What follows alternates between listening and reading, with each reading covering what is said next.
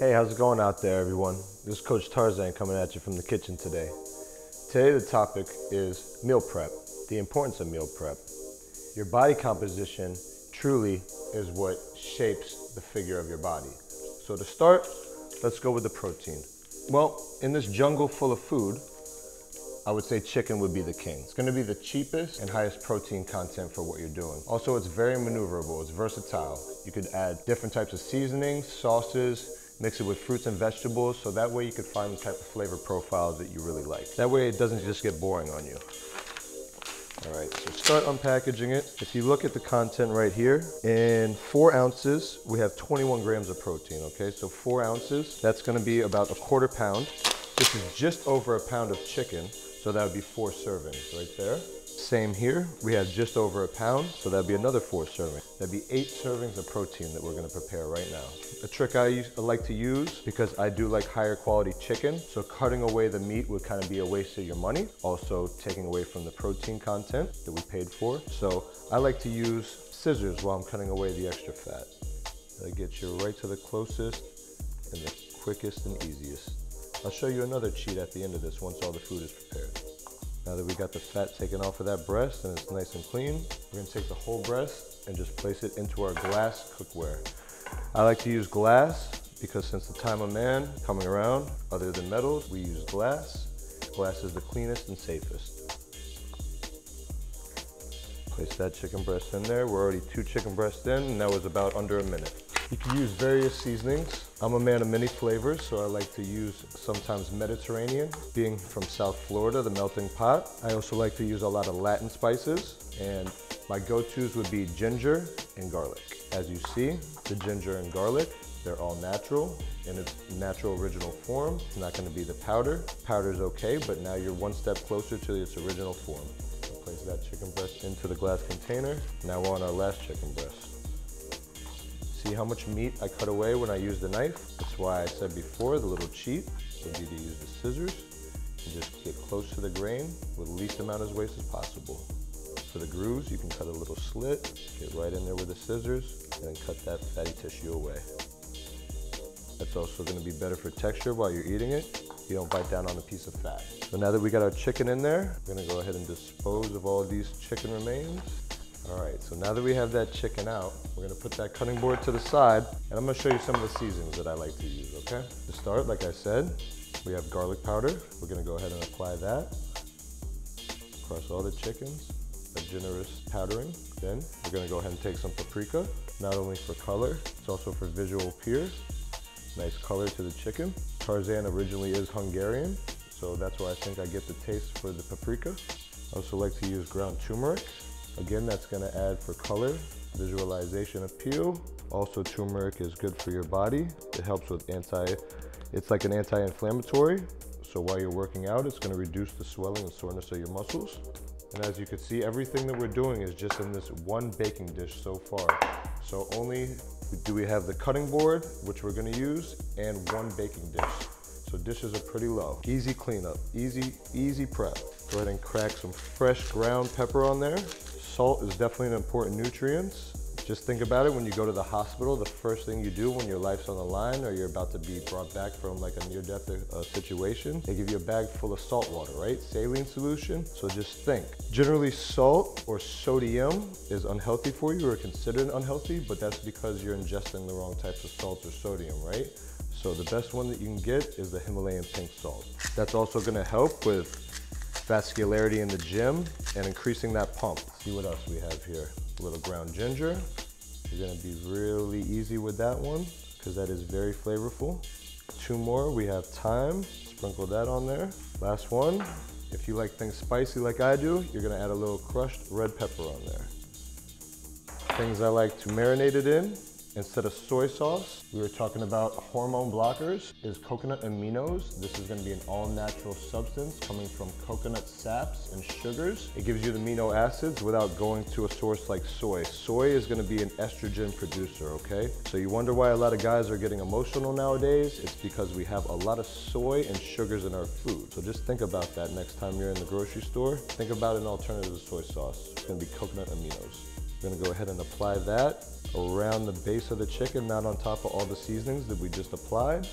And then we're gonna go to our fats now. There's a lot of hype on what fats you should be consuming. I'm a firm believer that an all-natural butter would be one of your best fats besides the coconut oil. If you notice in the ingredients here, it's one ingredient, pasteurized cream, okay?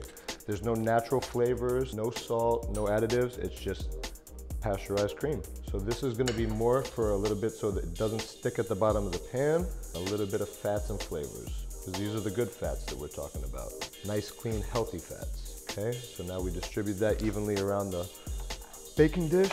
We've already preheated the oven to 425. We're gonna go ahead and slide that in right on that middle rack and forget about it for 35 minutes, okay? Go ahead and set your timer. 35 minutes, start. And forget about that for 35 minutes, okay? On the stove, now we're gonna prepare our brown rice. Just remember, anything that's white is gonna turn into sugar. That's gonna be more of a simple carbohydrate. Carbohydrates are very important to consume, and if you think of any staple in the culture, any culture across the globe, whether it be rice, potatoes, yuca, whether it be roti, whatever that carbohydrate is, it's a staple in every diet, right? That's gonna provide you energy. The first thing your brain calls on is a carbohydrate. So going to a clean carbohydrate, we're gonna always go to a brown rice, okay? Because again, like I said before, anything that's white turns to sugar. So think of a sweet potato. Although it might be a little bit tastier or sweet, it's not white. That's gonna be more of a complex carbohydrate. And that's what your body's looking for. Anything that has a higher fiber content, your body's gonna be able to process and be able to readily use. So looking at the instructions, for 2 cups of rice, we're gonna add 2 3/4 cups of water.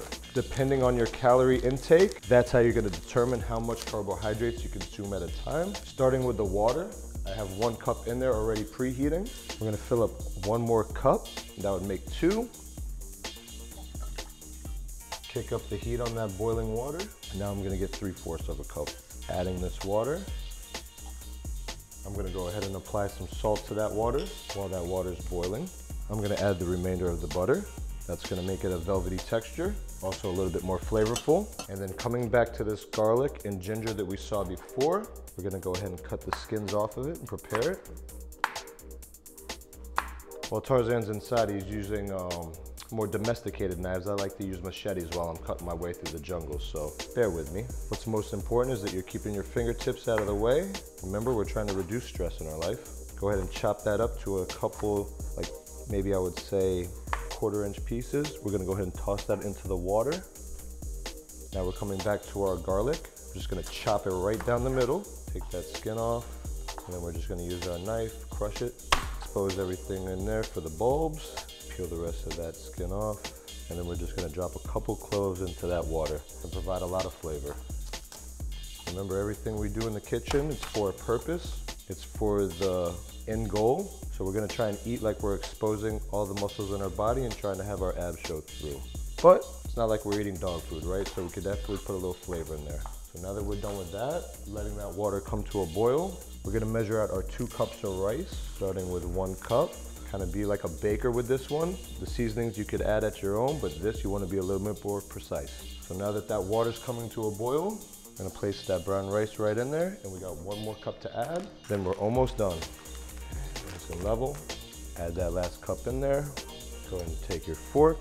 I know a lot of Latin people are gonna destroy me for this one, but we are gonna stir the rice, making sure all of those fats, butters, and garlic get into that rice. Stir it 1 time. They might slay me again for putting the lid on, but I'm following the instructions that we're given. And then I'm gonna go ahead and lower that to a simmer. Now I'm gonna set up my timer for the rice. Right here it says 30 minutes. Brown rice takes a little bit longer.